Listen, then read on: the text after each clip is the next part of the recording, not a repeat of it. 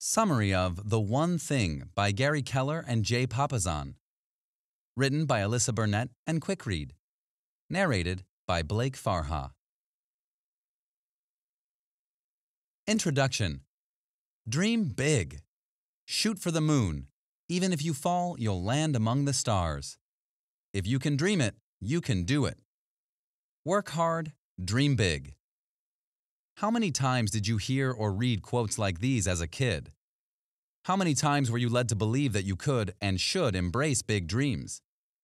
Pretty much everybody heard this at one time or another, so as kids, we were wide-eyed and hopeful, brimming with promise and fully believing that we could achieve anything. But over time, that optimism and self-confidence simply fades away. Over time, we become cynical. We succumb to negative self-talk and become our own worst enemies. We criticize ourselves relentlessly or box ourselves into dead-end jobs that we hate because we believe that's as good as it's ever going to get.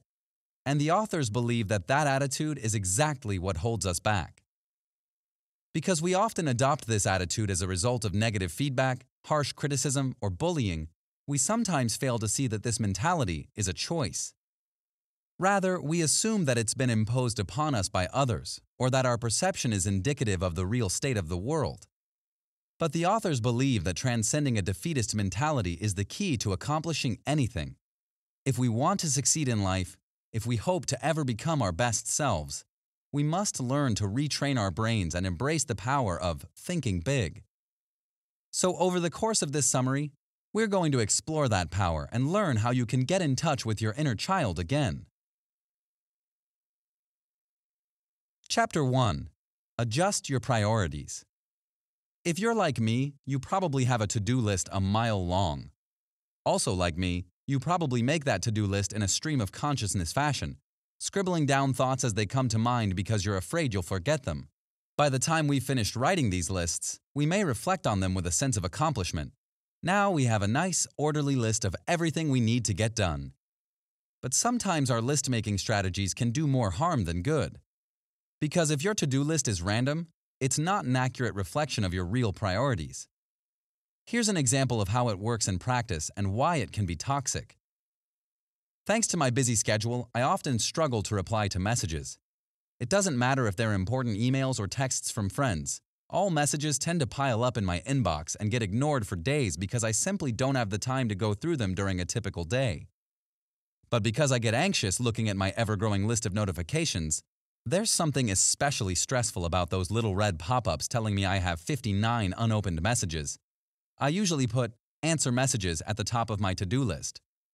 This means that when I look back at my to-do list and prepare to start checking things off, answer messages looks like it's the most important thing for me to do. But that might not necessarily be the case. Going through every single message and crafting a personal reply to each one can take me hours.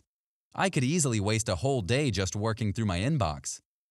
But my messages might not be the most important or most time-sensitive thing I need to do. So if my priorities are off kilter and I tackle messages first, I might fall behind on more important things.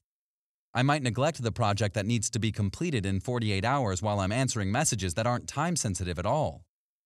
The author observes that this is a common struggle for a lot of people. Our priorities are often out of alignment and we don't even realize it. So that's why we need to learn that every item on our to-do list is not equally important and not equally urgent. In fact, only a few of our daily tasks will actually increase our success and get us closer to the futures we want. So if we really want to live our best lives, we need to start by reassessing our priorities and asking ourselves which tasks are really important.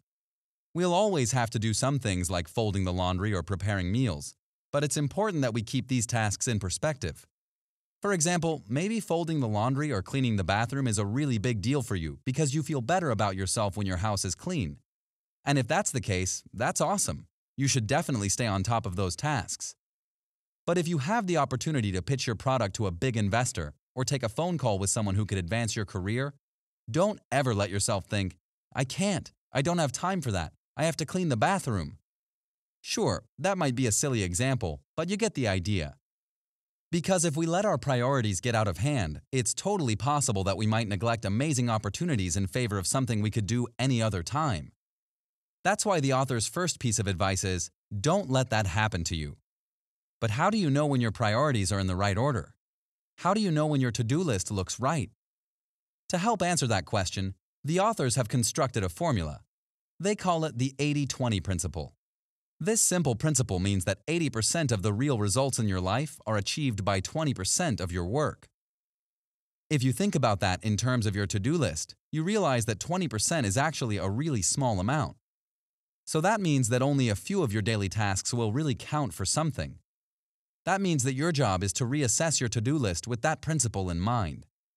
So take a look at your list and ask yourself which activities will really contribute to your success. Success looks different for everyone, so make sure you have a clear vision of what you hope to accomplish and what will contribute to that vision.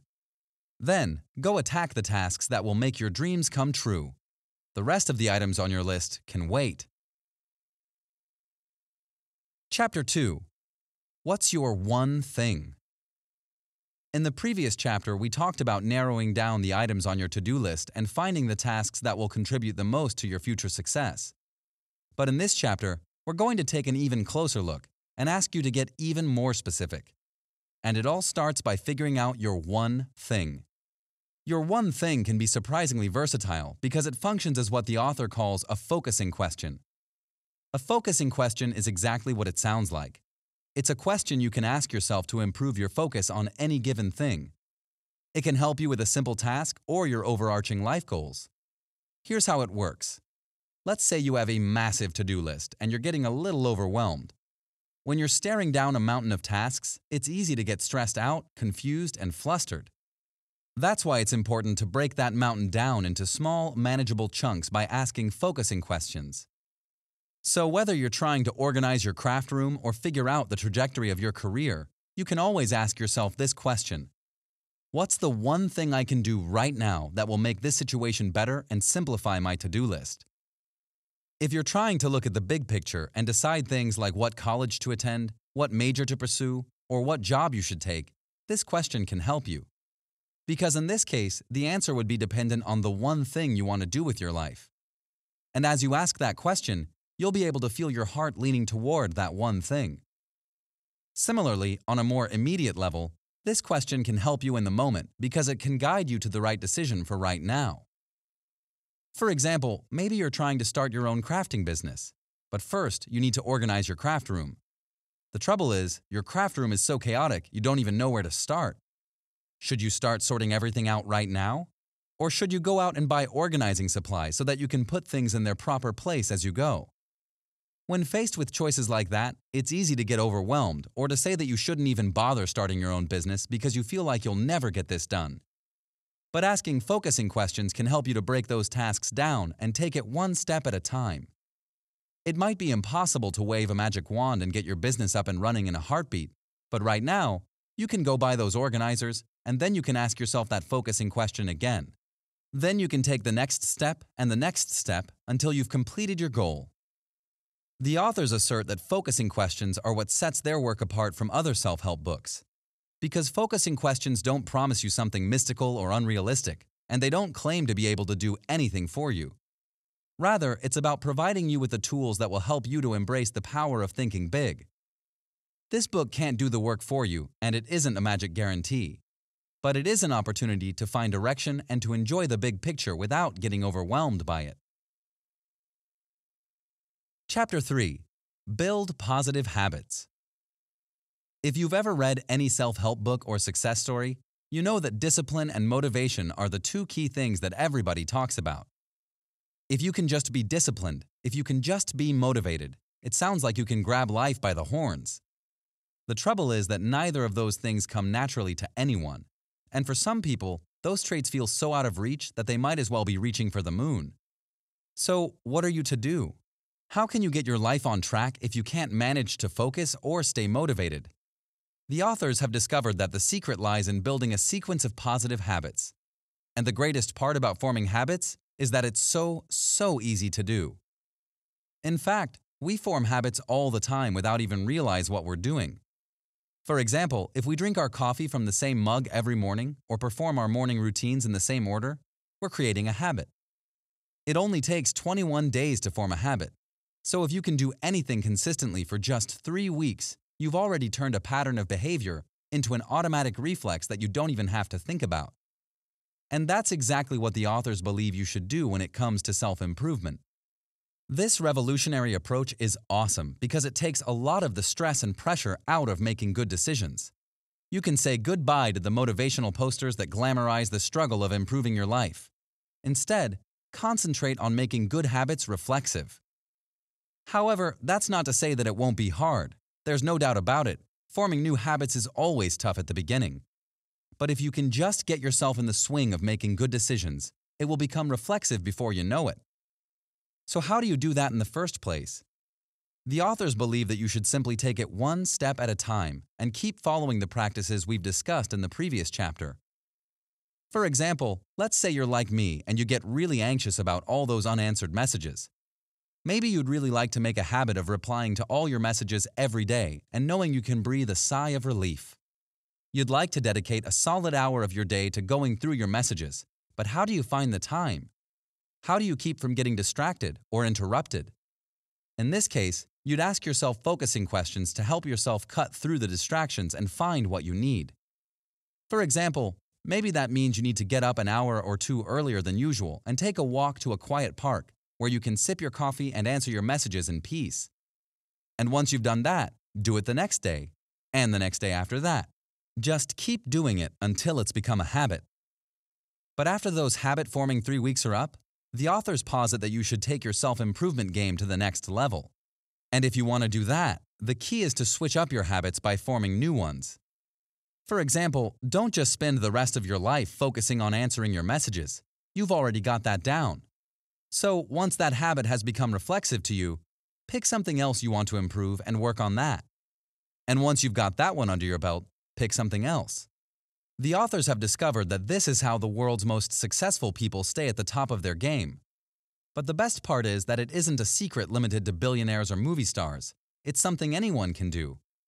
So don't stress yourself out, and don't think of building good habits as an insurmountable, stressful thing that only superheroes can do. Because if you let your mind and body take over and allow your positive habits to become normal parts of your day, you won't have to work at it all the time. Just take it one step at a time and let your natural habit-forming tendencies do the rest. Final summary. Everyone wants to know what it takes to be successful in life. But often we feel as though the real secret eludes us, lost amidst the noise and chaos of all the people who insist that their way is the right way. The authors believe that you can cut through the noise and simplify your self-improvement practices by simply identifying your one thing. By embracing the power of thinking big, asking focusing questions, and developing positive habits, you can identify the one thing you need to do right now and the one thing you need to do with the rest of your life. This has been a summary of The One Thing by Keller and Jay Papasan, written by Alyssa Burnett and Quickread, narrated by Blake Farha. The end. This audiobook summary was brought to you by Quickread. We hope you enjoyed this audiobook summary. If you want more audiobook summaries like this, download our app in the App Store or Google Play and get access to thousands of other free book and audiobook summaries. Listen to them while working out or commuting to work and get the key insights of books in minutes instead of hours. Go to quickread.com/app and download our app for free today.